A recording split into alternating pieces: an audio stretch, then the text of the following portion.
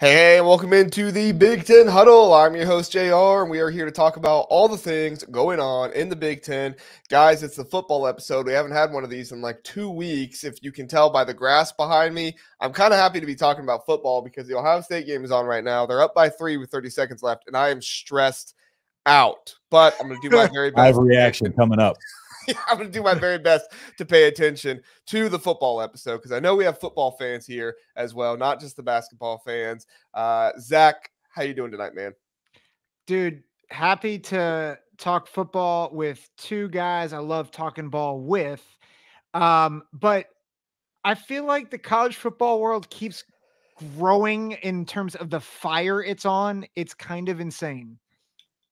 It really is. It really is. And I know Justin is happy with the fire that's happening in Iowa right now with losing their 5-star tackle. Justin, how you doing with that? And also just generally, how you doing? Yeah, it's been a little bit of a week for Nebraska fans as a whole, myself included.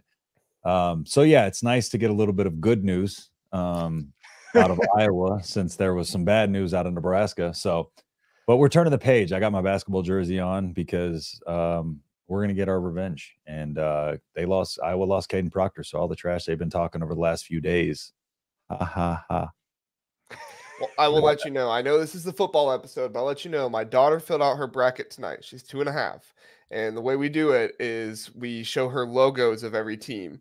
And I showed her the Farmer, which is Nebraska, because she picked them to win in the first round. And I showed her the Cougars, which is Houston. And I said, who's going to win, the Farmers or the Cougars? And she picked the Farmers. That's right. I'm from Houston. So like Houston is like my secondary team, but I don't wear the Houston stuff. Like I'm a Nebraska fan through and through. But like Houston's usually my go-to, like when I don't have anybody else, and now they're gonna have to potentially play each other. So it's just a Nebraska fan's luck, huh? Yeah, unfortunately. But so, that's all right. Well, hey, Zach, do you have any thoughts on the Caden Proctor before we get started? I didn't make it a huge topic, but I figure we'll at least address it. You have any thoughts on it? Listen, I'm just plugging for the slogan for our first ever T-shirt. The NCAA stupid. Yeah. I didn't even know the football portal was open. I didn't even think it's open right now. It's just like people are. I'm going to go in whenever I go in. It's okay. All right. Sorry, I got it wrong. The NCAA stinks. Not it's stupid. It stinks. Well, both. Get rid of it. With the Caden Proctor stuff, it was just so weird how it went down. He was committed, to Iowa, went to Bama, recommitted to Iowa, and some people are indicating he might be going back to Bama. It's like, make up your mind. Well, if he really hates Iowa, he really did the dirtiest thing ever, which is get them an NCAA violation for tampering, and then I saw the best tweet earlier was that he went and basically got an apartment in Iowa for college basketball season and then left. Wow, which checks out. He wanted to go watch Caitlin Clark, I guess. Yeah, I guess so. He just wanted to check it out. Oh, man. All right. Well, let's get into the first topic here, guys. And I don't know how long we'll spend on this one, but Clemson sues the ACC, the Grant of Rights with them. What does Clemson suing the ACC mean for the Big Ten? My real short answer is that, if we thought that it was an if the ACC is gone at some point, I mean, this is no longer an if. This is a win. I think this could possibly impact the timing of when the ACC is gone. But for the most part, I feel like Clemson is an SEC school all the way. I don't really see any reason why they would come to the Big Ten, or, I mean, I guess I can see why the Big Ten would want them, but just culture and fit and everything like that, they seem to fit much more into the SEC. So I can't really see this meaning that the Big Ten has another option to look at. But Zach, I'm curious your thoughts on the Clemson suing the ACC Grant of Rights. Well, I think what's interesting to note was the ACC's response, which is I think it was the same response that they gave to Florida State, which is we will exact what we've agreed to if you leave the conference.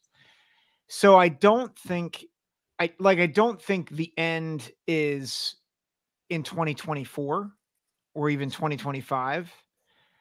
but I think it means the end is near for the ACC, and that hasn't changed. I think we're all on record on our various shows, stating that the ACC's days are numbered. But I think this makes it much more of a reality because your two biggest programs, both in terms right now of football pedigree and in terms of marketability, is Florida State and Clemson, right? Miami traditionally has been a power, but their cachet is not nearly as high as either of those schools at this present moment. So you have the two big dogs in the ACC suing the ACC over their grant of rights. It's inevitable. And I think it's very similar, I think, in regards to Oklahoma and Texas leaving the Big 12, except they could just leave. Whereas the ACC, they have something in place that's going to take a while and drag this out. Yeah, I was listening to some Clemson guys over at Clemson Live. Go check them out. That's a good podcast that I heard. Well, I think it's mainly just a YouTube channel. I don't know if they do any podcasting, but they were talking about how they are just completely done with the ACC. There is nothing about the ACC that's keeping them there. There's nothing about the ACC that makes them want to stay a part of it. And their idea is like the ACC is going to try to drag this out in court, but their biggest problem is with ESPN because they feel like ESPN does not prioritize the ACC network nearly as much as they do the SEC network, and part of that stems back to Florida State and how ESPN wanted content for their SEC network, but not their ACC network, which, that's a whole, I know Mark Rogers has some thoughts on that. I don't know if you've talked to him about that, Justin, but just overall, like the ACC does not feel like ESPN is giving them a fair shake, and it's an issue for sure. But what are your thoughts, Justin? Yeah, I definitely see this as the writing on the wall has been there, I think, for Clemson, and I agree with you. I do think they would be an SEC school. I think it's one of those things where if there was any more a movement in regards to a couple of these schools that we're asking questions about in terms of these revenue distributions, it would probably be Clemson to the SEC, and if Notre Dame joins a or like moves conferences, like they would be a Big Ten style school, in my opinion. I don't know how all this is going to play out, but I definitely do know that probably Clemson's out. And then it's all going to be this slow process towards the big Power 2 conferences. It's going to be, now it's Clemson, and next it's going to be a different team. And it's all just a slow snowball. Well, now it's kind of a quick snowball towards that. So this is just another step in that process. Yeah, I couldn't agree more. I mean, I guess just really fast, Zach, do you feel like if you had to give a percentage chance of Clemson to the Big Ten, what's your, I mean, obviously the other percentage would be the SEC because the ACC is not sticking around, but like, what's your percentage chance of Clemson to the Big Ten? So I'll answer it by, I'll say two things here. I would say like 5%, because I agree. I think Clemson culturally fits more in the SEC, but I think it gives 100% chance of Notre Dame not joining the ACC and joining the Big Ten. Exactly. Yeah. That was where I was thinking with that is I think that definitely increases Notre Dame's likelihood of then coming to the Big Ten. I think that would be the next potential move off of this. Yeah. All right. Good stuff there. I brought up the chat earlier, but Jackson is here. Jackson, thank you. He said, "What's up, Big Ten Nation? We appreciate you being here, checking out our show." And also, Sonny, he says, "Let Clemson go to the SEC, bring FSU, Notre Dame to the Big, as in the Big Ten." I don't know if I want Florida State. I don't know. Yeah. Hey, whatever brings the money up, that's what I'm for. That's true. I mean, they bring revenue, so let's go. Yeah. That means more money for our schools. There we go. So, all right, guys, let's talk 14-team playoffs. So, essentially, what's going on here is, this was decided like last week. We just missed it because we didn't have a show last week. But the Big Ten and the SEC are getting the same amount of pay cut percentage based on 29%, something like that. I should have pulled that up. But yeah, something like that. So, about 29% of the revenue. The ACC is getting about 18%, and then the Big 12 about 12%, and then the Group of 5 school getting about 5%. of that. So this is kind of an interesting situation, especially figuring out, what's fair, what's not fair. Justin, we'll go to you first on this. I mean, overall, do you feel like the distribution of the money for the conferences, with the Big Ten, the SEC getting the same, the ACC getting a little bit more than the Big 12, and then obviously the Group of Five getting the least amount, do you feel like that is fair?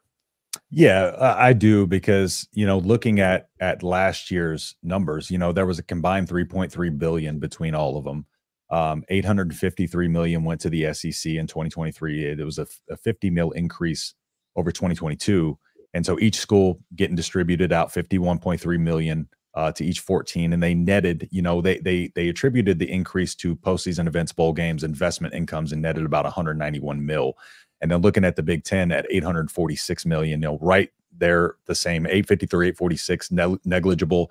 Each team getting 58.8 million. Of course, Nebraska, Maryland, Rutgers are still getting partial shares right now. And then next was the ACC at 617 million, and they had to distribute a little less to each school. So in terms of looking at that, they distributed out 37.9 to 41.3 million per school, and the Big 12 42 to 44 million. But just based on, what we're looking at there, it's evened out proportionally. I think the one thing that we got to take into account is, or one thing that's kind of ironic to me is, we created this 12, well, now 14 team playoff. It's going to continue to change, but this 14 team playoff, because we wanted the Group of Five schools, and those schools to be able to have a fighting chance in the playoff. And now the Group of Five schools are getting like 2 mil. I don't even know what they're going to be getting each, but five, like you said, 5-6%, something like that. And this is just going to continue the separation of the talent between them and the other schools. And so, on one hand, we opened up the playoff for the Group of Five teams, but on the other hand, we handicapped them in a way. If you're not having the revenue, the schools with the more revenue are going to do the best. It's no secret. Yep. Yeah, I just want to reference these numbers really fast. I got them exact. The ACC gets 17.1%. The Big 12 receives 14.7%, and then roughly 10% will be distributed to Notre Dame and the 64 Group of Five teams. So Notre Dame gets the same amount of money as the 64. That's the number of teams in the NCAA tournament. Well, I guess 68 now. 64 Group of Five teams. Like, that's just absolutely wild. I thought they got 13 mil. Who did? I thought NotreAme got 13 mil. I guess I was wrong. They were including that 10%. That's tough. That's real tough. Or no, they each get Notre Dame, or maybe it's not. I'll have to read it more. Yeah. I can't remember. I think they get 13 mil if I'm not mistaken, but I'm not 100% sure. Don't. Yeah, we'll go with that. I'll try to look something up for sure, just to be sure. But Zach, your thoughts? Well, I was going to say, according to SI.com, it's 21. The Big Ten and SEC schools will make more than 21 million per year. Schools from the ACC and Big 12 will receive more than 13 and 12. And I believe because of the association of the ACC, that's where Notre Dame lands. Okay. So that is with the new proposed 14 team playoff. Which, just a real quick aside, another incentive for Notre Dame to join the Big Ten. Yeah. I think I am very torn. One thing I'm very grateful for is that it doesn't seem like they're going to adopt the 3-3-2-2-1 model. Yeah. Which is like the automatic bids. Because I was very grateful that they included automatic bids with the expansion to 12.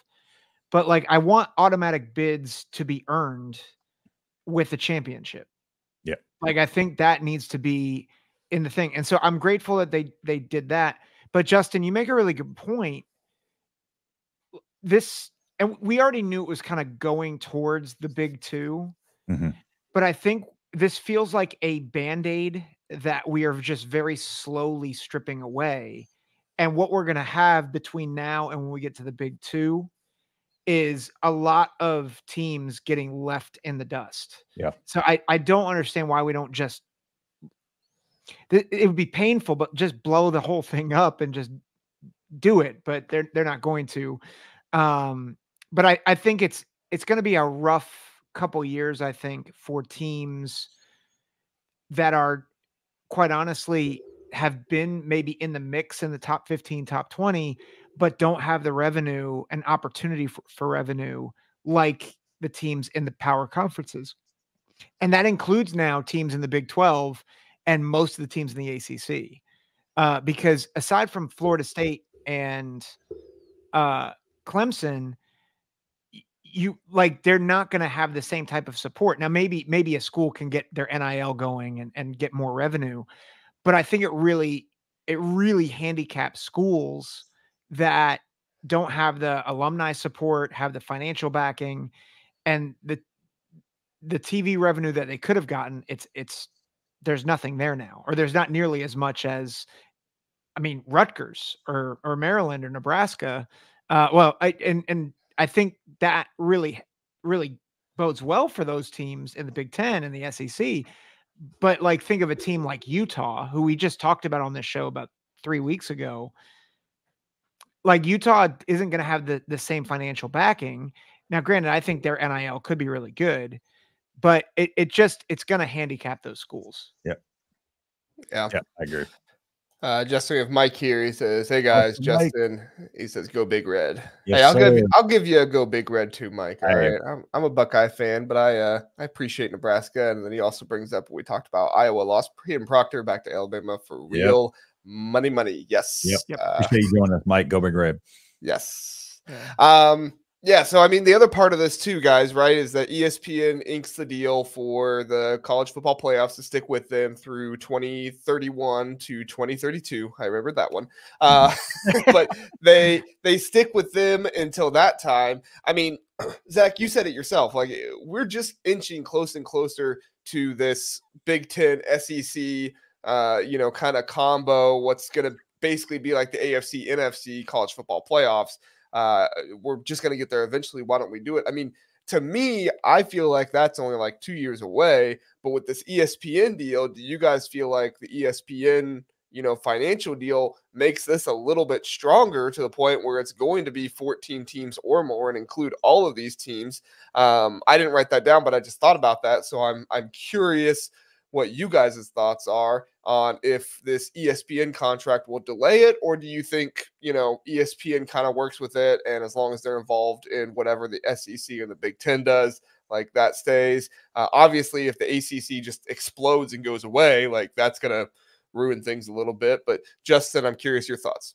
Yeah. So, with the ESPN TV deal with the college football playoff, when that was reported, they still had not finalized that. And that was the thing that people were missing. That was not finalized. And one of the reasons why they had the urgency and they got the people together to come up with the 12 and finalize the 12-team playoff model was because ESPN was wanting to know what this was going to look like. And it gave other, networks the potential opportunity to enter the bidding, but ESPN really wanted to know how this was going to be executed and stuff like that. So I don't necessarily know if they're going to do something that would compromise the deal with ESPN. So I would have to imagine, because they signed that 4 days ago, the new agreement. The ESPN one? Yeah, I think that was 4 days ago. They signed the new agreement. And so I think ESPN is probably looped into these changes. And so I think there's a lot of cohesion there with the ESPN in this college football playoff. And ESPN has their best, they have their SEC team's best interests at heart when they take this. So they're not going to let that TV deal go, for sure.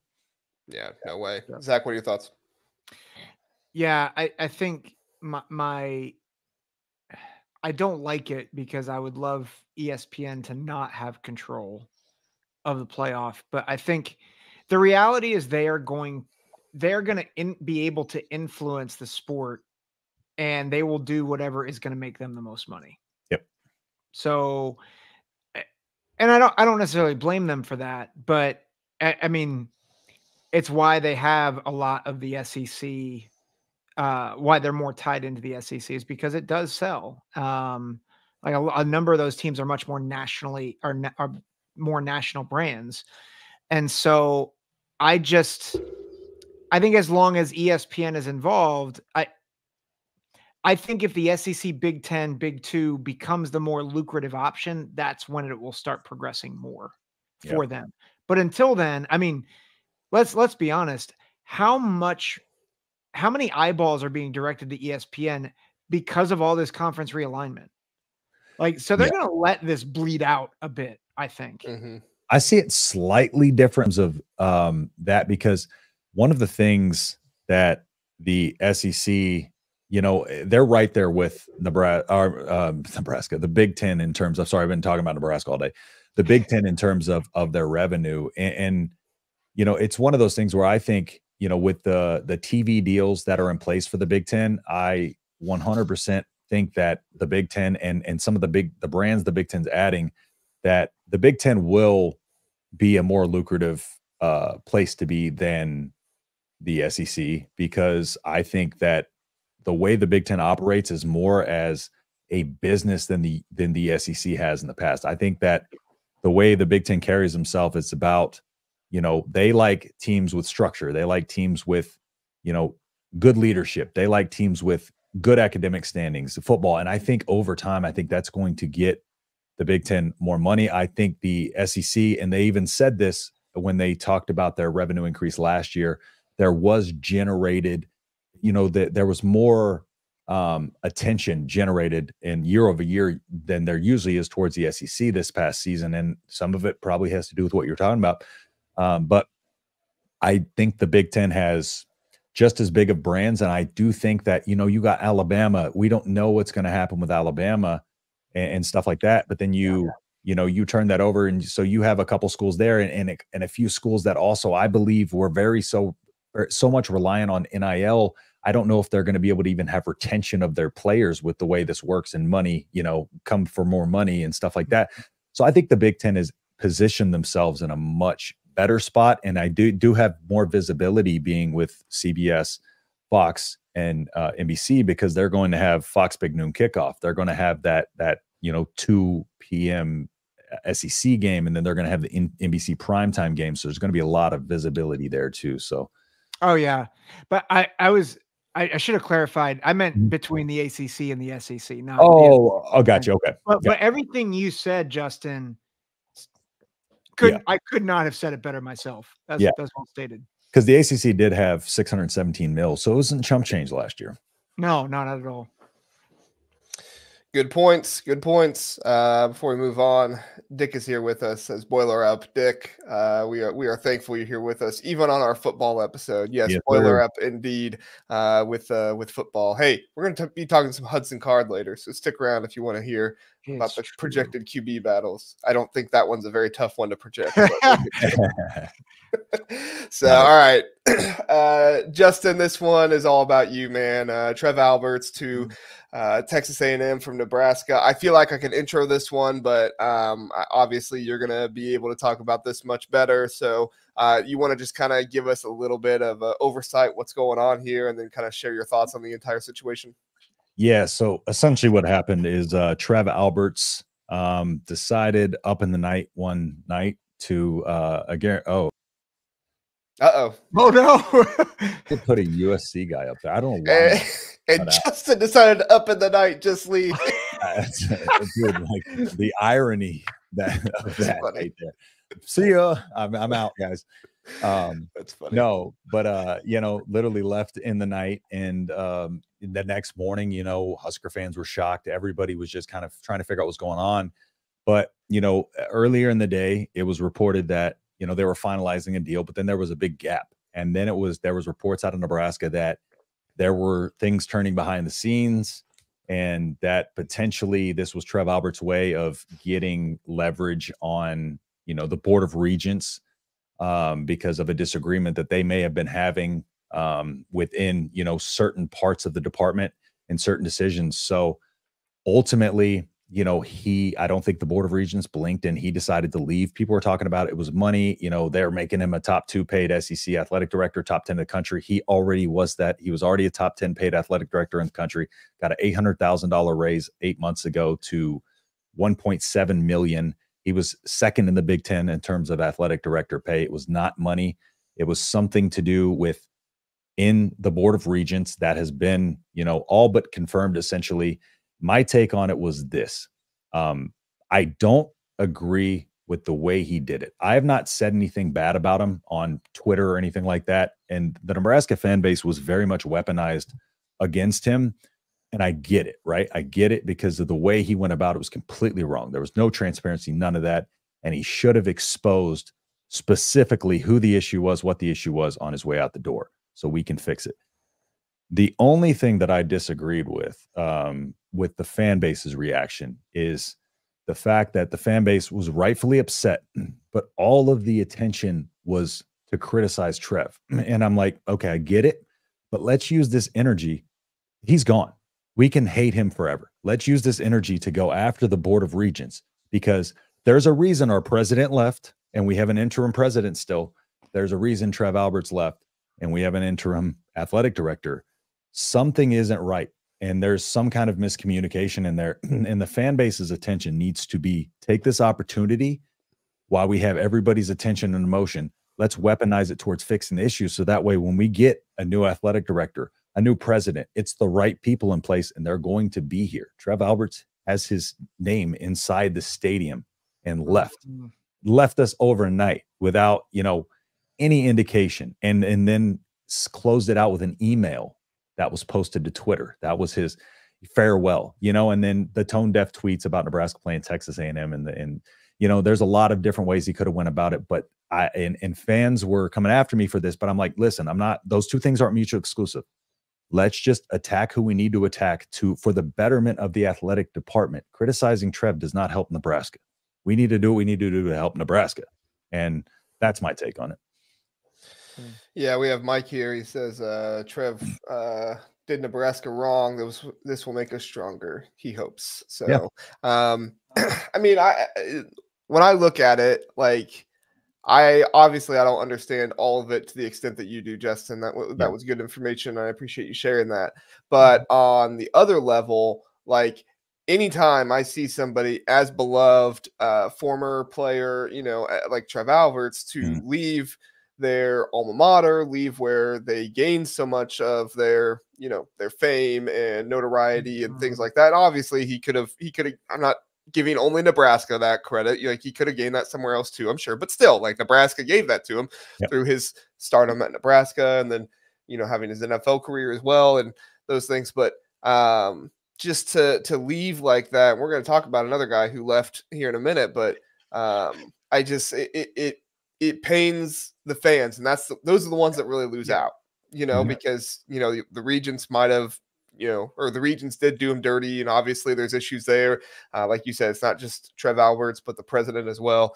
But you're exactly right. If there is an issue with the Regents, that's what has to be addressed more than anything else, because you don't just lose alumni players with names in the stadium overnight because they make more money somewhere else. It doesn't happen like that. Zach, your thoughts?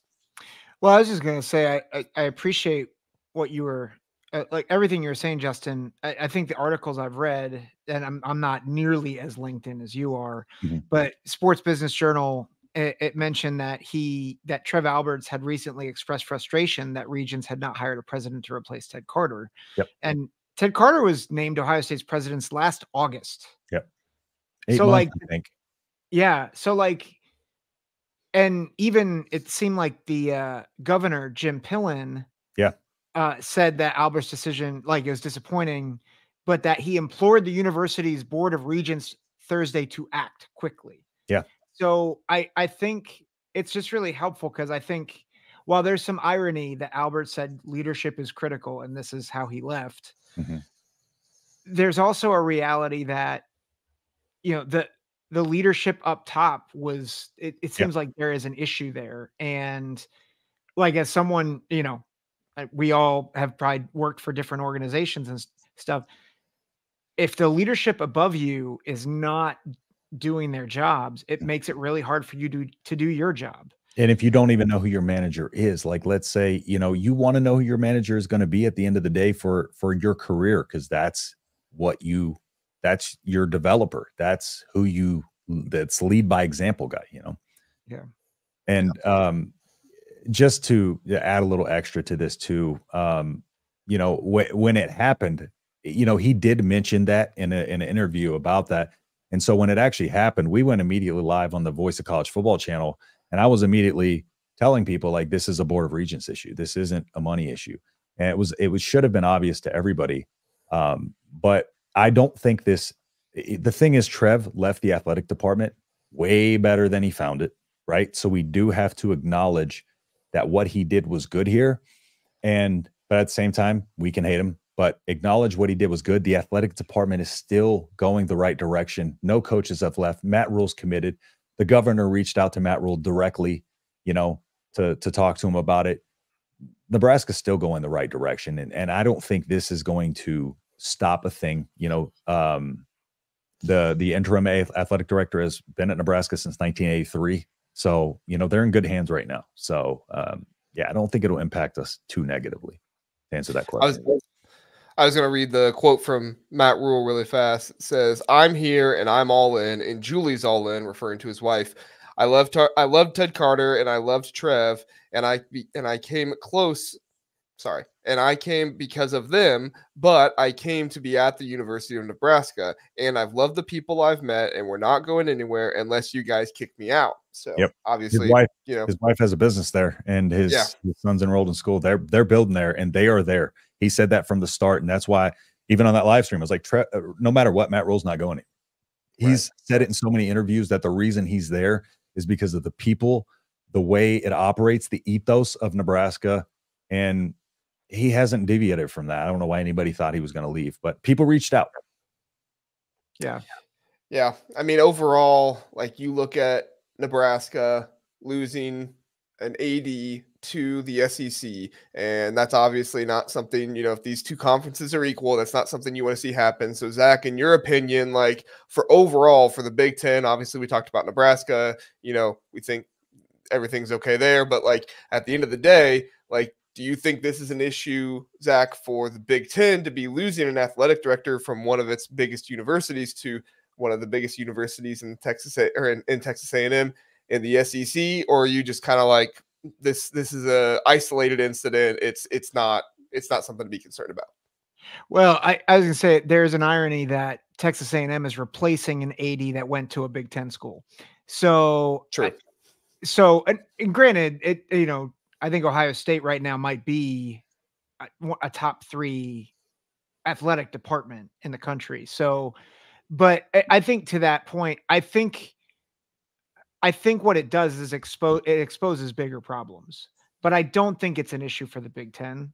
And I think if it fixes the problems up top for Nebraska, honestly, it actually could end up being the best thing that could happen, because just, you know, there's the emotional whiplash, which I think, JR, you've mentioned, and I think, Justin, you've been talking about. Like, if it sucks for the fans because, you know, it's storied, but remember, storied sons, like, that's not always the fix. Now, Trev did a lot to make things better. Frost.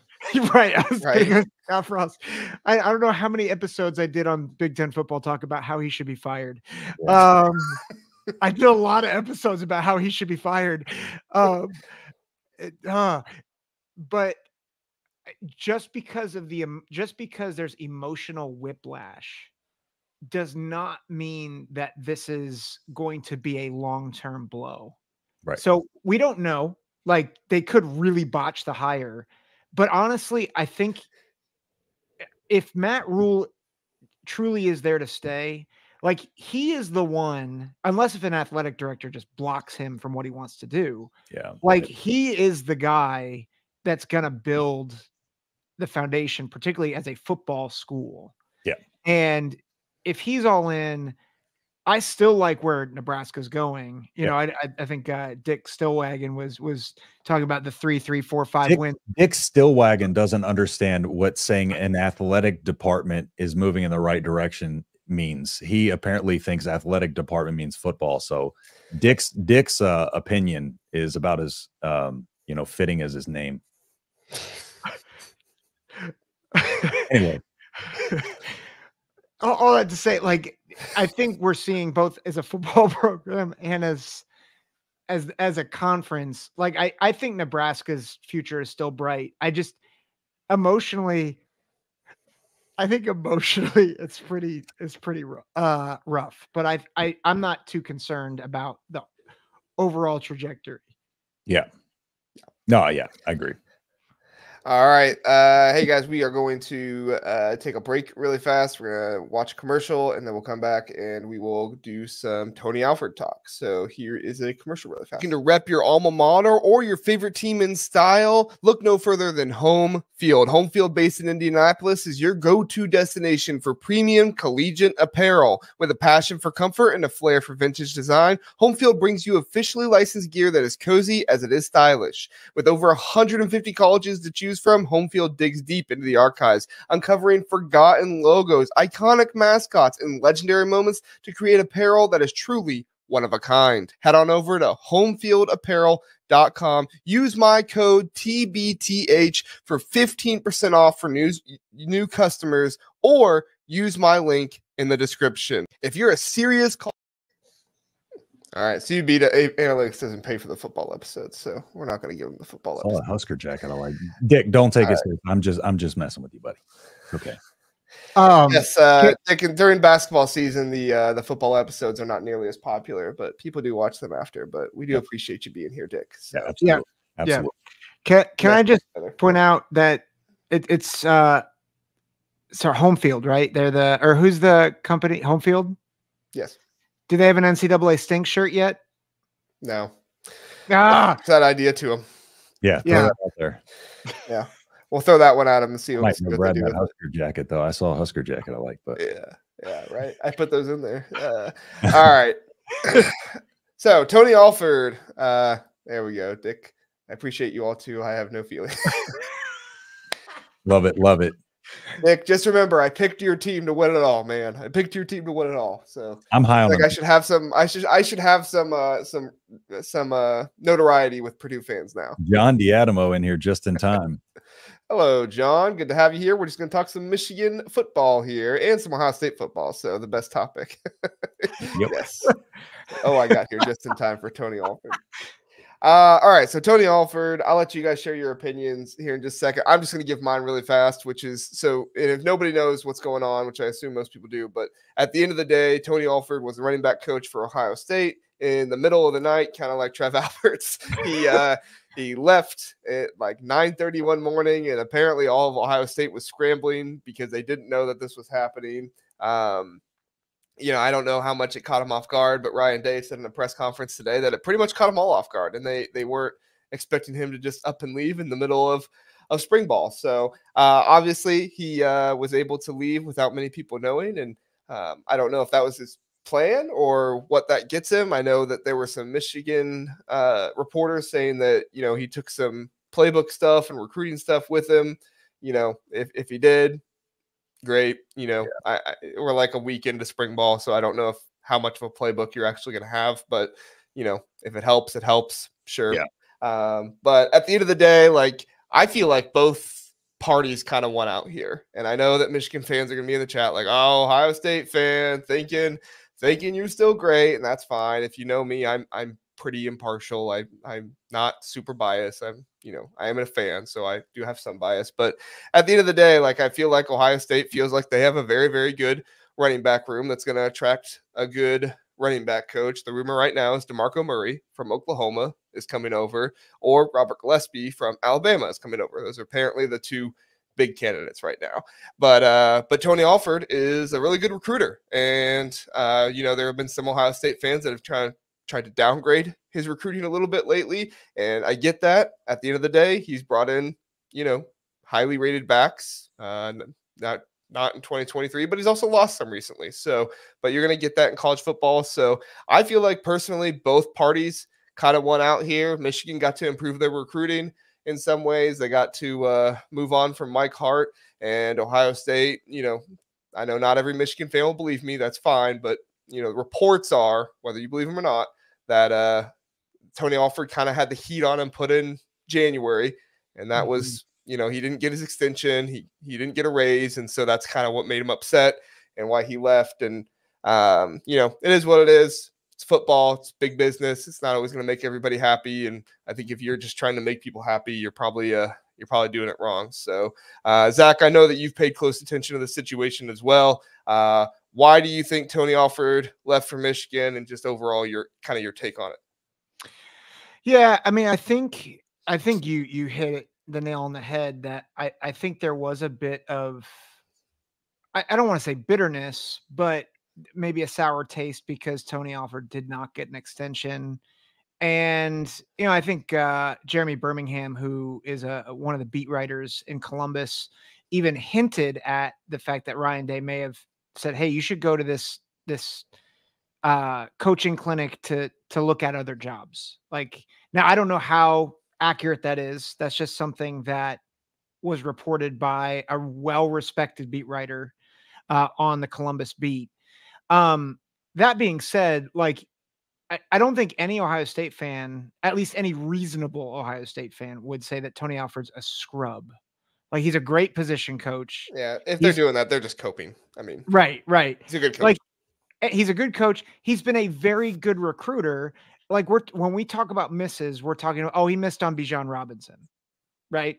Oh, he missed on like the best running back in the world ever. Like, so, like, he missed on a couple of elite guys because there's other elite schools for running backs. Yeah. Like, in other news, water is wet. That being said, Tony Alford is a really good position coach. And I do think he's as good as Mike Hart was. I think he is a little bit of an upgrade. I think he's an upgrade as a recruiter. Again, like, Michigan has been really good at developing.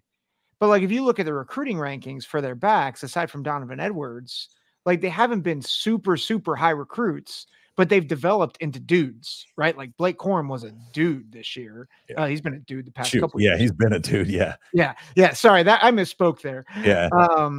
So, like, almost won the Heisman 2 years ago. he probably should have. He got hurt. That's the only reason he damn near didn't. Yeah.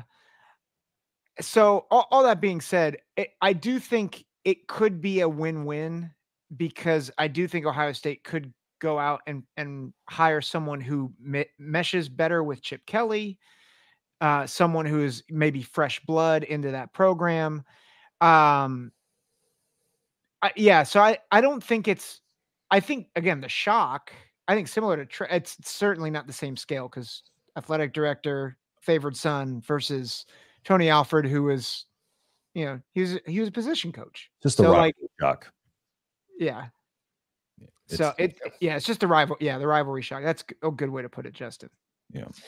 Go ahead. John with some questions here. I just want to address these really fast. John says, here's what I'm wondering. If OSU was over Alford, why didn't they have a replacement ready?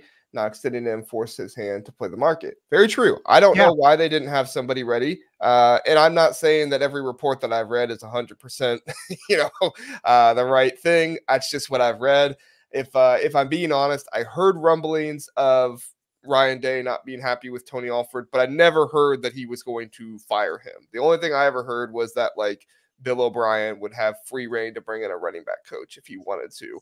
But we also heard that about offensive line, tight end, all of those except wide receiver, where Brian Hartline was. So at the end of the day, like, was it something they were expecting? I don't know if they were, like, expecting him to leave, but I do know, I don't think they were expecting him to leave in the spring. So maybe they thought at the end of next year. And he says, even I had a Buckeye caller on my show saying they did. What did you expect the guy to do? Don't get me wrong. When you get not extended, you only have 1 year left on your deal. You get your salary cut. You go and you look somewhere else. And I think Zach's right. I think it was more the shock that he went up north like he did rather than he left. And there does probably need to be a conversation there with now Ryan Day is coaching the running backs all through spring, instead of having somebody on his list ready to hire. Of course, they could hire somebody tomorrow and I could be eating my words, which is fine. Yeah.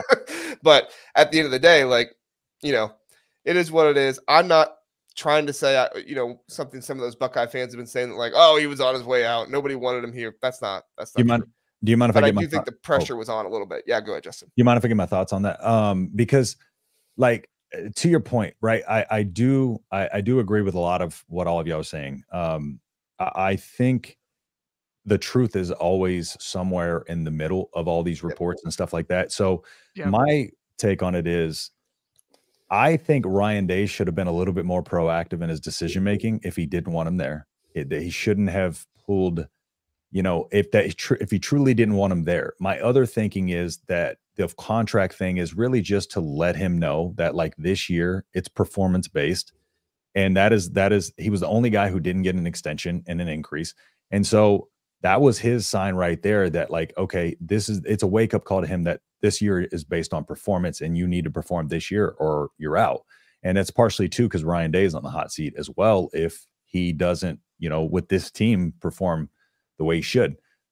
Now, looking at it from Tony Alford's side, he is going to a place where he can get more opportunities to grow within the staff at that university. He can get promoted much easier at Michigan with the current state of the staff than he can over at Ohio State. Another thing too, that I think in retrospect, this works out for is Chip Kelly. And that's the reason I think it might benefit Ohio State, not any other reason. Had Chip Kelly not have been the OC there, I wouldn't have thought, like, it had changed with O'Brien. I would have thought Alford was better to be in there with O'Brien. But now Chip Kelly's coming in and he's talking about he wants the offense to be, he's saying he wants it to be a collaborative effort. He said, it's not my offense, it's Ohio State's offense. Mm-hmm. And this gives him the opportunity to get in there and get a running back coach that fits his offense a little bit more. So maybe, in the collaboration that he did, because he said he collaborated with, basically everybody in staff, Hartline, Alford, Keenan Bailey, and constructing the offense. So now he has an opportunity to get somebody who fits a little bit more of his ideals and his structures and the way he wants to run his offense. And that may help him in regards to that. And then similar to Zach's point, the recruiting over at Michigan and more opportunity for him. I think this made sense. And I think it made sense for both sides, but I think it made sense for both sides in the terms of what it does for Chip Kelly's ability to potentially go, have his input in a running back coach that is going to fit his style and what he wants to do there. So he's not going to have to adapt and change too much. Yeah, you just would wish it wouldn't happen in the middle of spring ball. You wish that this would have been resolved in January. And I tweeted that out. I said, like, obviously I'm not blaming Ryan Day a ton for this, but like at a certain point, like to me as an Ohio State fan, I feel like Ryan Day needs to learn to be a little bit more cutthroat. He's a very nice guy. He's very much into, helping people with their mental health and all that stuff. Like, I think that's great. I love that my coach is, has good character. However, at the end of the day, like, do what? You're on the hot seat at the end of the day. Right. Exactly. And you lose and you lose out in situations because sometimes you are too nice. If Ryan Day wanted Tony Alford gone, he should have been the one to send him packing. And he should have been the one with somebody ready to hire just in case something happened.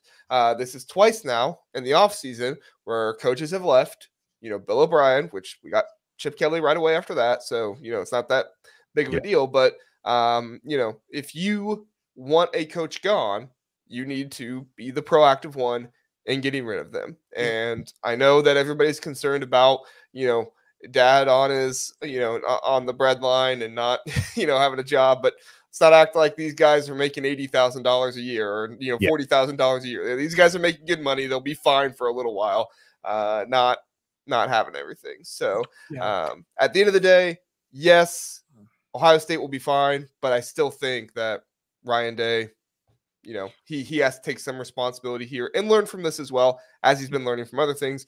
This is what you get when you hire a first-time head coach. Because I like how people can admit that he was forced, his hand was forced, but still get mad at him for leaving. and not criticize Ryan Day for not being cutthroat. Like, he should have made his intents known, and it shouldn't have been a contract thing. He should have talked to him right there, set expectations, and that should have been the end of it, whether he continues, or whether he's fired. But yeah, decision should have been made then. Zach, that's a good take. Well, I was just gonna say, I think where Ryan Day is going to feel it the most is the psychological advantage continues to be with Michigan. Like, if you remember in 2019, Greg Madison, Al Washington, they came over from Michigan to Ohio State, and it kind of felt like Ryan Day was the cutthroat one. He's like, I'm taking your coaches. And like, you know, Al Washington wasn't the greatest coach, and Greg Madison was in the twilight of his career, but it still felt like it was a psychological dagger saying, I own you. Well, now Michigan can do the same thing, regardless of what Ohio State fans think. And as much as they try to disown Tony Alford, like, they still have the psychological edge. This is a win for them. Yep. And I think it really goes to that point. Ryan Day has struggled to be cutthroat with Michigan and cutthroat enough for Michigan ever since 2020, ever since he said, I'll hang 100 on you. And he has not hung 100 in the past 3 games combined. So, right. and now he's lost a coach over it too. Yeah. But I do want to make myself clear. I wish nothing but the worst for Tony Alford in his coaching career. And as reasonable as my takes are, I have irreasonable disgust for his coaching career. Ohio State's going to go crazy this year. I hope so. They're going to go crazy regardless. Lord, I need it. Please. My heart can't take it anymore. Yeah. Feel that. John, I appreciate you, man, but I these last 3 years have sucked. I hate him. I feel so bad for you with all those 11 wins, you know, and playoff appearances. Some guys have all the luck. Oh, tears in my eyes. Tears of joy, sadness. We'll take Ryan Day in Nebraska. All the above. All right, let's move on over to the quarterback. Predictions here. Let me bring up my screen. I forgot to share it. I did this last time. Hey, listen, it's a process. There we go. All right, QB list options. So what I've done here, guys, is I've gone through and I have listed every relevant QB that I can find, any QB that was talked about in an article about who's going to be starting. So if I have a QB not on here, it's because I did not read anything about them being relevant for the starting job. All right, so, you know, don't tell me your walk-on sophomore redshirt quarterback from, zero zone Indiana is not on here. I only am listing the relevant ones, and there are probably some that I overlisted just to be safe. But anyway, what we'll do is we'll each give our thoughts on who we think the quarterback is. Whoever we 3 agree on is who we will kind of declare our projected quarterback as. Obviously, I'm going to go with more of what Justin thinks in the Nebraska battle. Justin will probably go with more of what maybe me and Zach think with the Ohio State battle. But at the end of the day, we will probably all come to some type of agreement at the end. So is that fair, guys? Yep. All right. That's fair. All right, let's start with Illinois. Donovan Leary is there, the brother of Devin Leary, who was at Kentucky last year, but Luke Altmaier was the starter. He did get benched at one point, but the guy, I forget his name, Paddock. Yeah, John Paddock. He Padlock. Yeah, whatever. He is gone, so Luke Altmaier stays. I think Luke Altmaier comes in as the starter like last year. Zach, do you have any objection to that? I got Altmaier. Yeah. Justin, you same? I got Altmaier as well. You know, he was inconsistent at times last year, but he showed flashes, and he showed flashes of dynamicism. You know, he was a top 5 player in the state of Mississippi. So, yeah, I think it's Altmaier. All right. So we're just going to go like over here. So we'll actually go to Ohio State next. Ohio State, we have Will Howard, Devin Brown, who started the bowl game last year. Will Howard is a transfer coming in from Kansas State that, some people are saying, which I don't entirely disagree with, that he got benched at Kansas State for the recruit that came in there. So kind of a weird situation. Then Lincoln Keyholt's the guy who came in for Devin Brown when he got hurt and didn't look great, but looked like a freshman. And then you have your freshman, Julian Sayin, and Aaron Nolan, who are there as well. Without going too deep into it, I still feel like it's probably Will Howard, but I know Zach has a feeling that it could also be Devin Brown. I know that is something that some Ohio State, podcasts and stuff are saying, and that's gaining more buzz. But we'll see what happens there. I don't think Julian Sayin or Aaron Nolan have a chance starting game one. But Zach, we'll go with your thoughts. It's gonna be Jeremiah Smith and the Wildcat. Let's get no kidding. Nice. I think Will Howard. Just the more I have thought about it, I feel like he does not move the needle, and I think they're going to trust him.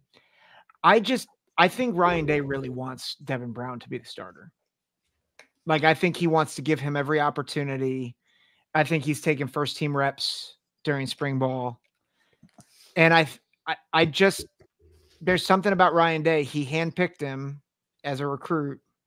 I think he wanted to play Devin Brown over Kyle McCord, but he was just too inconsistent. And so I'll probably get to September or August and be like, it's probably Will Howard. But right now, I think I'm actually putting my chips on Devin Brown. Wow. So, Justin, you actually are the deciding vote here. I don't know how much Ohio State research you did going into this, but yeah, I'm going Will Howard. I see what Zach says about him not moving the needle, and I agree in terms of the big picture.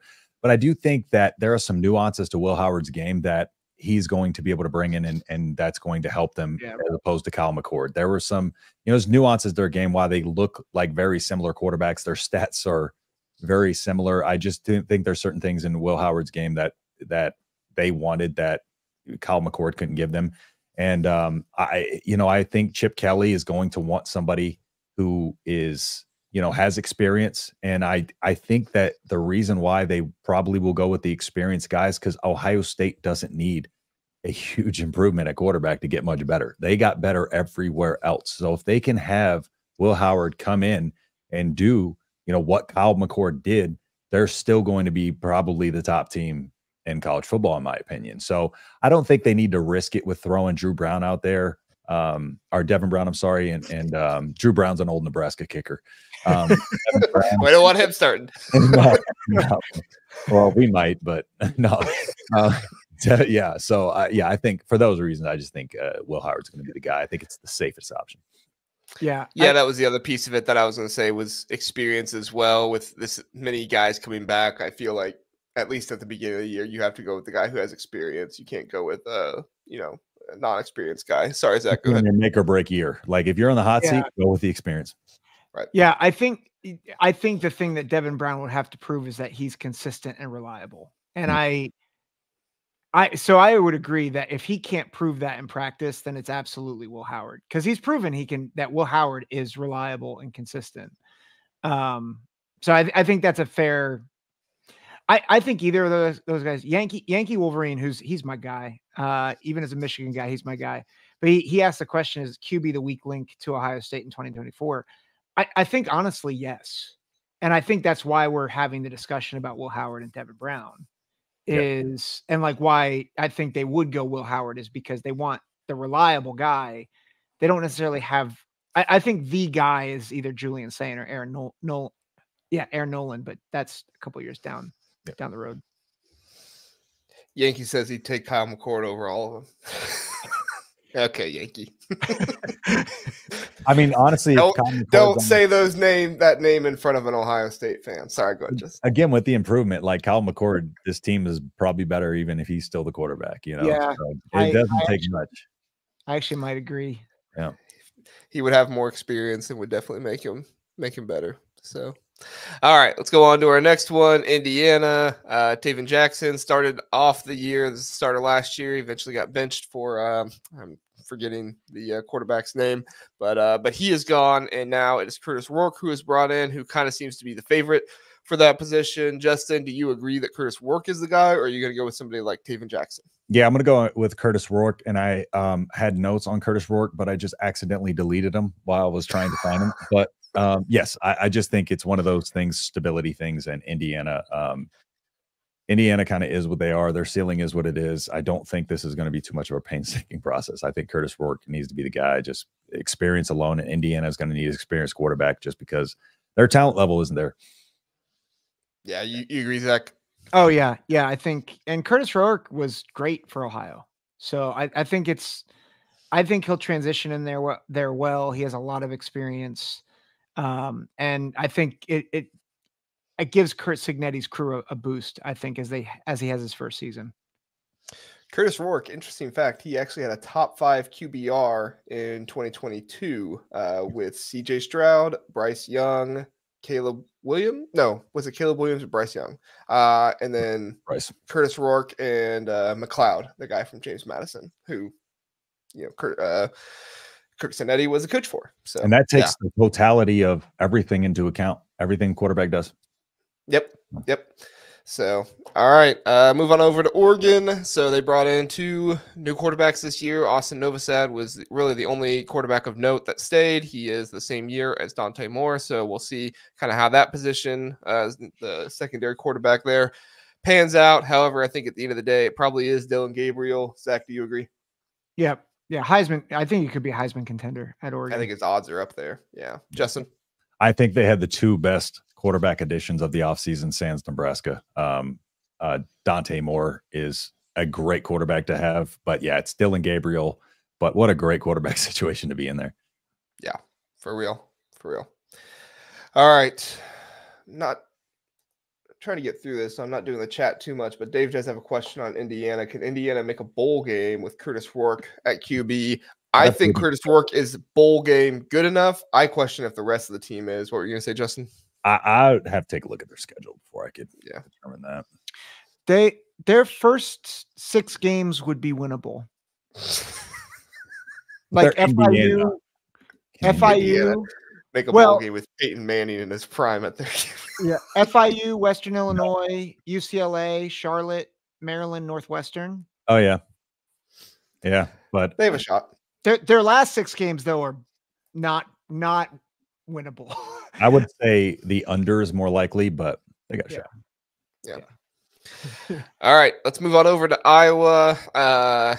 Zach made a joke going into this. He said, "Can we just not pick a quarterback for Iowa because they won't have one?" I feel like that'd be a little disrespectful. I know Justin would like it. Threw me under the bus, man. What the heck?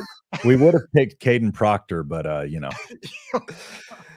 No, I think I actually think Cade McNamara could have a pretty good year this year, coming back for what is it? I think it's his 5th year. So I'm gonna go obviously with Cade McNamara, and I actually think that this Marco, I don't know how to say his last name, Lins, whatever, however you say it. I actually think he could be their backup quarterback instead of Deacon Hill this year. He played pretty good in the bowl game and showed some flashes. And if you ask me, you need an athletic quarterback back there for when stuff breaks down, but we'll see with what Tim Lester comes up with. But I think it's Cade McNamara. Zach, do you have any opposition to that? No, I think Cade McNamara, especially with an improved offensive philosophy, I think he'll be pretty good for Iowa this year. Yeah. What do you think, Justin? Yeah. Cade McNamara, Tim Lester's offense, I think, I think Tim Lester's going to make that offense better. And I think Cade McNamara is he has to be the guy. He's the air incumbent. He's not going to be, he might be injured for part of spring. And even then he's still going to run away with the job. Deacon Hill's terrible. Yes.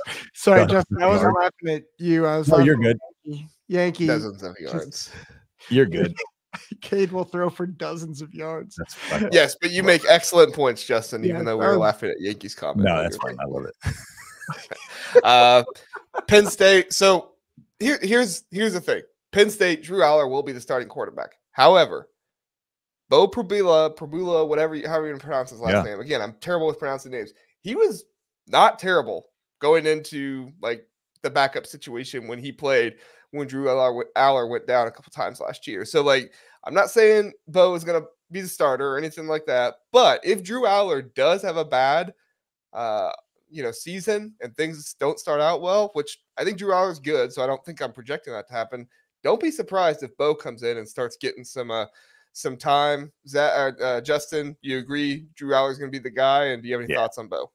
Yeah, Drew Aller is going to be the guy, and the only reason he would get benched is because Penn State has been supposed to take this leap for so long, and this is the year. Again, people are saying like, okay, they expect Drew Aller to be the reason that Penn State takes that jump because they expect his year-over-year jump to be that. And you know, I could see an emotional reaction if he doesn't pan out to where they do make that move. You know, the fan base pressure might push that on him. But yeah, so but it's Drew Aller.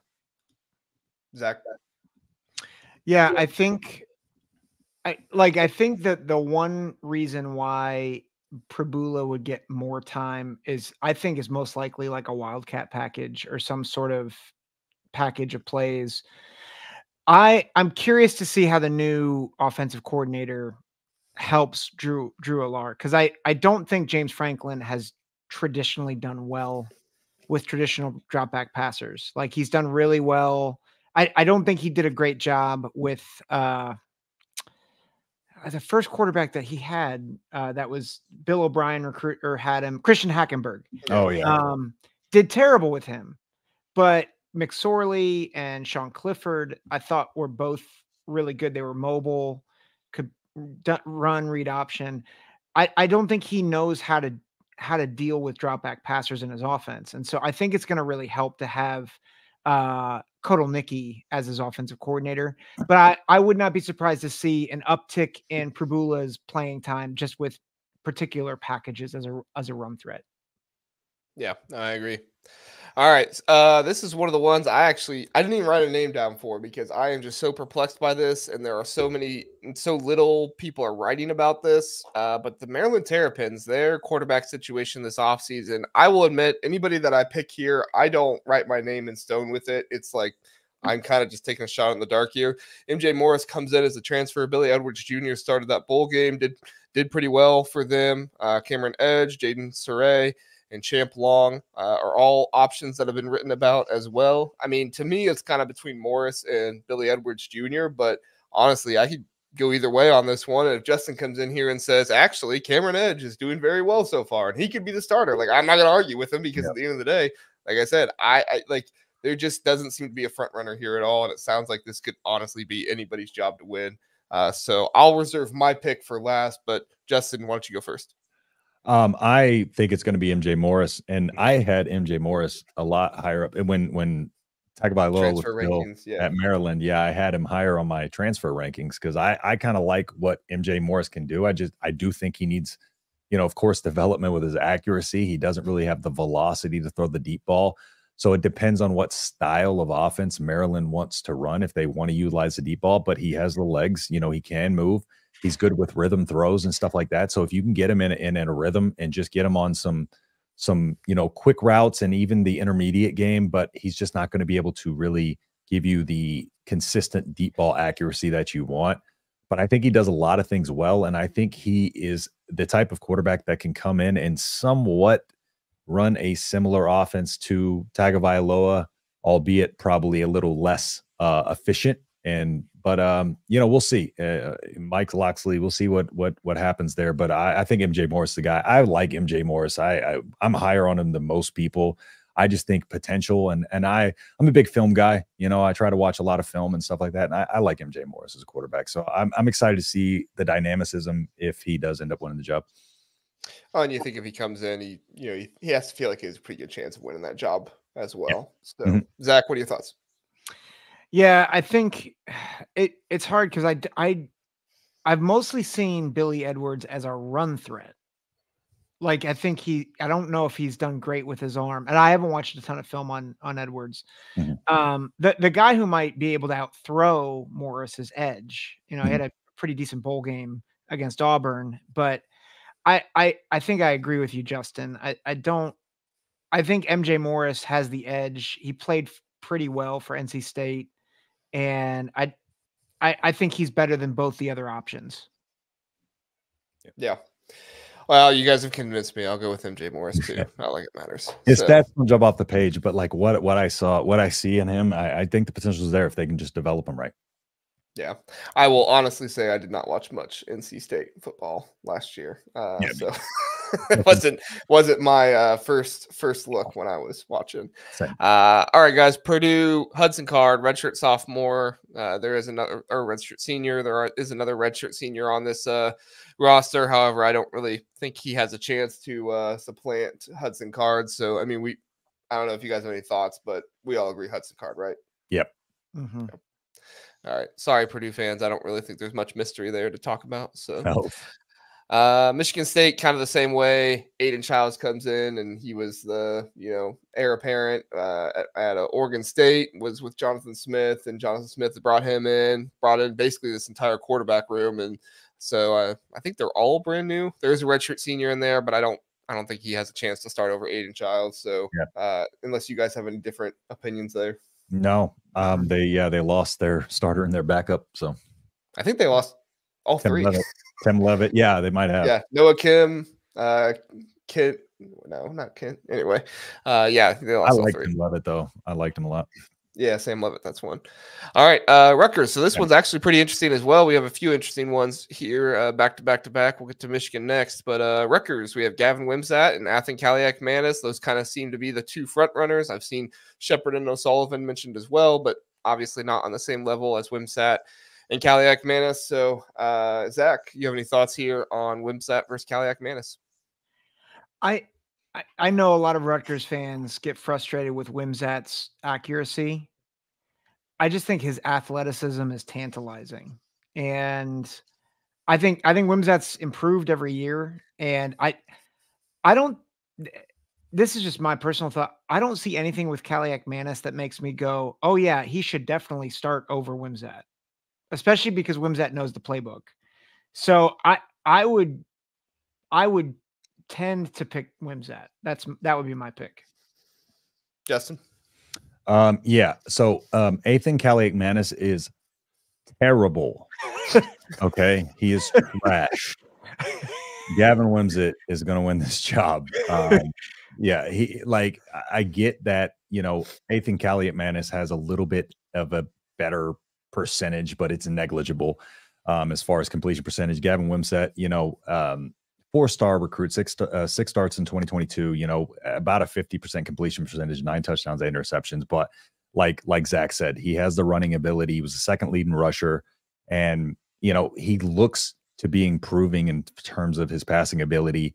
And there are other issues there at Rutgers on the offense. The offensive line, the wide receivers aren't nothing to write home about. So I do think Gavin Wimsatt is going to win this job based on the fact that Athan Kaliak-Manis couldn't probably start for ITT Technical Institute right now. So it was interesting. Before we got on here, I was actually listening to a video of a Rutgers guy talking about how he thinks Athan Kaliak-Manis is going to be the starter this year. Could be wrong, but I can't stand the guy, man. Well, and he's like terrible. The reasonings, and I understood what you're saying. The reasonings was that he believes Athan Kaliak-Manis offers more potential because of his body size and because he has a stronger arm that can throw better, and he has underrated athleticism. I see the size. Like, I see that he has, an NFL body, but my problem is, like, you can have an NFL body, but if you don't have NFL ability, it doesn't really do much for you. So at the end of the night, like, I could see Athan Kaliak-Manis maybe getting it just because of Kirk Soraka and like that previous, relationship there. And it's also possible Athan Kaliak-Manis just said, look, if I'm not going to be an NFL quarterback, I might as well go finish out with my old OC that I liked better anyway. And Minnesota fans don't really like me anyway, which, everything I read on Twitter, I don't think they really liked him all that much. So I get it. But so I tend to agree it's going to be Wimsatt, but based on some stuff that I've heard and read, I wouldn't be surprised if it turns into Kaliak-Manis. There's so many nuances that are beyond size. Like, that's like this surface level. Like, I'm going to go look at this player's bio and I'm going to see his size and his arm strength, and then we're going to judge him off of that. There's so much more than that. If you watch Kaliak-Manis play, he gave PJ Fleck his second worst season in his tenure there, 7 years. Okay. He is garbage. Oh, it's like the same stuff I get on the NFL for what's that Tennessee Old Michigan quarterback's name? He was just there last year, super big arm. People are crazy about him. Joe Milton. Joe Milton. It's like the same thing where it's like, guys, yes, he has a big arm. Yes, he can throw it 80 yards, but the dude sucks. Like, he's not good. So, you can draft him and think you can fix him, but so for Rutgers' sake, I do think I do hope it's Wimsatt because I do think he'll be better. So, yep. All right, guys, let's move on to Michigan. We got John Diadamo here in the chat, so I'm sure John will share his thoughts as well. But honestly, like based off the stuff that I've read, I could see any one of these 5 being the starter. Everybody kind of seems to be split on it. I know there's some people on Twitter that are saying Alex Orji is a Heisman contender. So if that happens, he's a starting quarterback. But I just haven't seen any of these guys really play. Jack Tuttle did well in as a reserve for JJ McCarthy last year. I guess he wasn't really as a reserve. He kind of came in when the second team came in. So, but he did well. I liked what I saw from his arm ability and overall. But at the end of the day, I think Alex Orji has some of the more hype, and Jaden Davis has some hype too. But at the end of the day, I couldn't. I tend to lean one way with one of them. But if it was somebody else, I wouldn't be surprised. Justin, what are your thoughts? Yeah, I like Alex Orji and Jaden Davis. Jack Tuttle got approved for his 7th year, I believe, but I think it's Alex Orji. I think I like him right now as the better combination of skill and Jaden Davis being a freshman. I think he's the air incumbent, but I don't think he's quite there yet. I wouldn't be surprised, but I think it's going to be Alex Orji. I'm higher than on Alex Orji than most. I like him, but yeah, I'm not as intertwined as Michigan is. So John Diadamo can correct me if I'm wrong, but I like Alex Orji. And for the record, I like Alex Orji too. If I'm picking one, I'm picking Alex Orji as well because I do think that he offers running ability that is going to be good for a first-time head coach and a first-time. Well, I guess it's not his first time. He was at Old Dominion, but their first time in a power conference as a offensive coordinator in Kirk Campbell. So I think that offers a lot of different options that you can do on the ground as well. So I'm going to go with Alex Orji as well. Zach, do you have a different thought? I'm cheating a little bit. I'm looking at 247. I've looked at a few different sites in prep for this. I'm going to go with a dark horse here in Jaden Denegal. There's just a lot of hype. There's been some hype around him. He ranked as a top 20 quarterback coming out of 2022. I think Orji, it's been a lot of run threat, and Jaden Davis is a true freshman. So I don't know. I could very easily be wrong here, and I could be just going off the hype of a well-respected sports news site. But I don't know. I wonder if it's the guy that we're not suspecting that could be the guy that comes in and wins this race. Yep. Yeah, Dave. I mean, well, like I said, I could see any 5 of them. Like even if Davis Warren comes out and he's a starter, like I would be surprised, but I would be like, I couldn't tell you. I didn't think it was an option in the offseason. Yeah, Dave is apparently on Team Orji, just a different one. Spelled with an ORJI and an N. He said everyone likes N, so it's just the wrong kind. Yeah. Wrong channel. Jeez. All right, quickly, let's move on to USC. Or I get us banned and demonetized. Yeah, I know, right? They do ask those questions now that I have 1,000 subscribers. They're like, "Did you mention any?" Oh, I know they do it on the Husker channel, but like that, there you have to say like cuss words and something really bad, not that. Yeah. All right. USC, Miller Moss, Jaden Maeva. I don't know if I'm saying that right. Jake Jensen. Miller Moss started the bowl game. Every USC fan seems to think that he is the guy. I don't tend to argue with him. I think he is as well. Zach, do you have a different opinion? He destroyed Louisville. He's the guy. Yeah. Justin. Miller Moss. Yeah. He's a pocket QB. He does everything well in terms of being a pocket quarterback. He doesn't lose composure. That's he is one of those guys that is very, I don't know, methodical in the way he operates. And I've learned a lot about Miller Moss just from talking with on a USC program overview and stuff like that too. So yeah, using a little bit of insight that I got from them over there. Yeah, I think it's the choice. So, all right, Minnesota, Max Brosmer coming in from the portal. They have a completely new quarterback room. I don't see any reason. Max Brosmer is very good at, what was it, New Hampshire, I think. He was very good there. So I don't see any reason why they would pick Shikanjansky, name I cannot pronounce. Sure. The other Max. We don't need to know it this year anyways. Justin, do you think it's gonna be Brosmer too? Yeah, he was first in the FCS in passing yards per game, total offense per game. He had like 60 touchdowns in 2 seasons, something like that. Yeah, he's the guy. Zach. Yep. Agreed. All right. A little bit more difficult one here. Ethan Garbers, Colin Shee, Justin Martin, Henry Hasselbeck, and Carson Gordon for UCLA. Right before we came on here, I read an article saying that from 24/7, so it's not like this is just some schmo UCLA site, but saying that they would not be surprised if Henry Hasselbeck or Carson Gordon are the starter, because they're looking at this year as basically it's going to be terrible anyway, so why don't we just give our future quarterbacks some time?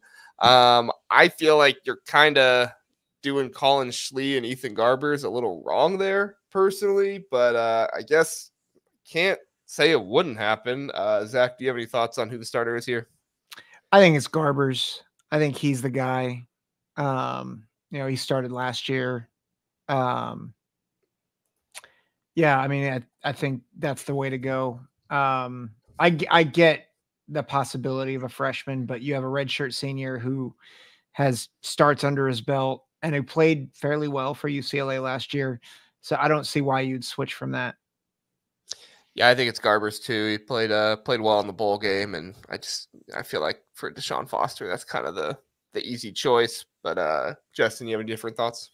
Yeah, Garbers, 11 touchdowns, 3 interceptions. He was a 4-star kid. The only reason I think they would pick somebody else is because their quarterback or their head coach, who they got as their head coach, was completely wrong decision. And if he makes a mistake, he'll start one of them. That could be true. Yeah. All right. I like how Nebraska has like the least experienced quarterback room, but you gave them the longest list. Well, that was because all of them were mentioned when I. No, I know. Literally, we're going to need all hands on deck potentially. Yankee says, "Great pod as always," and I'll even say it for you, Yankee. Go blue. So there you go. I'll even say it for you. So you type it, I'll say it. That's fine. All right, I'm gonna Ohio State fan. That's a dangerous thing to say, JR. I've done it on mine too. Yeah. All right, Nebraska, Henry Harburg, I think, and Dylan Raiola are really the only 2 options, or Heinrich Harburg and Dylan Raiola are really the only 2 options here, but I have seen these other guys mentioned as well. Justin, who are you going with here? Yeah, so for me, it's really Danny Kaelin, Dylan Raiola. Like Daniel Kaelin was the guy that basically committed when Raiola went to Georgia, and he stuck with his commitment. So he is a 4-star kid, true freshman as well. And so, Harburg has a lot of flaws and stuff he needs to work on. I don't think Harburg will be the starter. I think it's Raiola's job, no matter what. I think it's Raiola's job, but I do think Kaelin is probably going to push him the most as far as talent, but Raiola is going to get the job. No doubt about it in my mind. Rule's already talking. He's attacking it. He's there at 6 a.m., 10 a.m. is his workout, and he's there at 6 a.m. working by himself. The rest of these guys, Luke Longval, suck up Jack Wochi. Sorry, I was having a stroke there. Those are walk-ons. So, based on the scholarship guys, it's Harburg, Danny Kaelin, and Dylan Raiola is going to get the job no matter what. Yeah. Zach, your thoughts? Yeah, Justin, you convinced me ever since you came on to the show, onto our show here, that it's going to be Raiola, and I haven't changed my mind on that. Yep. All right, Raiola it is. All right, I think the rest of these 3 are pretty self-explanatory, but we'll talk about them just to be sure. Washington, Will Rogers. Zach, you have any disagreement with that? He got out of the transfer portal and came back to Washington, and I think it's because he knows he's going to have the job. Yeah. Agreed. Justin? Agreed. 100%. All right. Will Rogers, Northwestern. I think Brendan Sullivan is most likely the guy. Ryan Helsinki, I think he was the one that came in during that bowl game. So I guess he could possibly push for it, but I think Sullivan is most likely the guy in this situation. Justin, you have any opposition to that? I like Ryan Helsinki. Do you? Okay. But I think I think Brendan Sullivan might be the guy. But I don't think Ryan Helsinki's out of it, but I don't think he's out of it either. I just think right now the kind of group think and what most people think is going to happen is trending that direction. Sullivan. Yeah. And Sullivan played well in relief of Ben Bryant last year. It's weird because Ryan Helsinki was a starter for South Carolina and played well. And I thought when Northwestern got him, I'm like, oh, he is the heir apparent, and he has not been, which it surprised me because I thought he played well at South Carolina. So, but yeah, Sullivan. I like him. Yeah. All right, go with Sullivan. Last one, Wisconsin has brought in another transfer quarterback. Braden Locke did start last year when what's his name? Okay, can't remember his name, but Mordecai. Tanner Mordecai. Yeah. Now Tanner Morgan is a Minnesota quarterback. Yeah, too many names. I just get all the Big Ten quarterbacks mixed up. There's so many. But Nick Evers is also he was a highly rated recruit who came in as well, so he also could be vying for that second position there. But I still think it's going to be Tyler Van Dyke. Zach, you have any opposition to that? I think he might be the best quarterback Wisconsin's had in a long time. Tyler Van Dyke, it is, and I just think it'll be interesting to see how Luke Fickell's offensive system looks this year, since there was growing pains last year with Van Dyke. And so we'll see. I'm curious. I'm really curious to see how long it takes him to fully implement that system the way he wants to. So, yeah. All right. So just to recap, our starters are Wisconsin, Tyler Van Dyke; Northwestern, Brendan Sullivan; Washington, Will Rogers; Nebraska, Dylan Raiola; UCLA, Ethan Garbers; Minnesota, Max Brosmer; Michigan, Alex Orji; USC, Miller Moss; Rutgers, Gavin Wimsatt; Michigan State, Aiden Childs; Purdue, Hudson Card; Maryland, MJ Morris; Penn State, Drew Aller; Iowa, Cade McNamara; Indiana, Curtis Rourke; Oregon, Dylan Gabriel; Ohio State, Will Howard; Illinois, Luke Altmaier. If you're watching this after the fact and you have any opposition to those, please do let us know in the comments. We'd love to hear your thoughts as well. Obviously, some of these are easier to pick than others. However, if you feel a certain way, we'd love to get your take on it. So, all right, guys, that's what we got for the show tonight. Appreciate you guys being here. Justin, why don't you tell people where they can find you at? Yeah, so you can find me over at Nebraska Football at the Voice of College Football over on the Mark Rogers Network. So if you're a Nebraska fan or want some intel on Nebraska, follow us over there. I'm a content creator over there. And then at the Big Ten Show or at Big Ten Show on YouTube, we're doing program overviews of all 18 teams. We've done half of the league. We have coaches' power rankings coming out and a couple other things coming out for y'all and the rest of the program overview. So at Big Ten Show. Very good. Zach, where can people find you? Well, they can find me every Tuesday night at 9:00 here on the Big Ten Huddle. Of course. So, and I do post sporadically now on the Big Ten Football Talk podcast. But that has, in a sense, taken a back burner. But I'm going to try to get a few more episodes out in the near future. It's just life has been crazy. But you can really catch me here on Tuesdays at 9 and probably during football season twice a week here on the Big Ten Huddle. So. Yep, we'll schedule things differently when football season comes around, but at least for now in the off season, Tuesdays at 9 seem to be the time that works best for us. So we'll be here for it. So thank you everybody for listening and tuning in. We appreciate you. Thank you, Justin. Thank you, Jack. Thank you, Zach. My son's name is Jack. So thank you, Zach, for being here. Have a good night, everybody.